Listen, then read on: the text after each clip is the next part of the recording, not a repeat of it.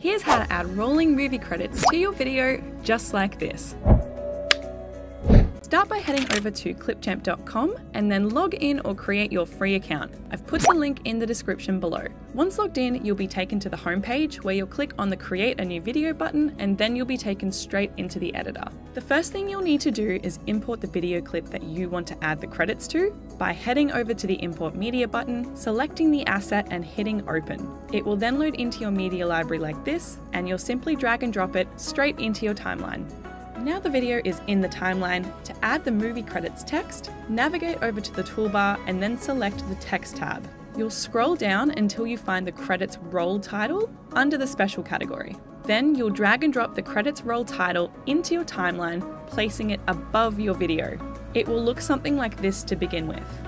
Now we can go ahead and customize and personalize the text by editing the font, colors, duration, position, and timestamp.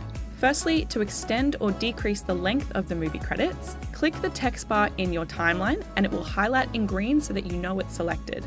Then you'll drag the green text handles left to decrease the length and drag it right to extend the length. You can also move your text around the timeline to find your desired timestamp. For example, if you want it to appear halfway through the video like this, or just at the beginning. For this video though, we'll make the credits appear through the entire video. Now to personalize the text. Again, you'll click on the text bar and then navigate over to the property panel and click on the text tab. Now in this text bar here, you'll go ahead and type out whatever you want the credits to say. For example, the title of your movie and then the names of those involved, just like this. Now you can change the font by clicking into the font tab and scrolling through the huge range of font options until you find the one you want to use. You can also change this as many times as you'd like. Change the size of the text by moving the size slider left or right. And then finally, over here in the Colors tab, you can go ahead and change the color of the text to anything you'd like. But in this case, we'll just keep it white. And it's as simple as that.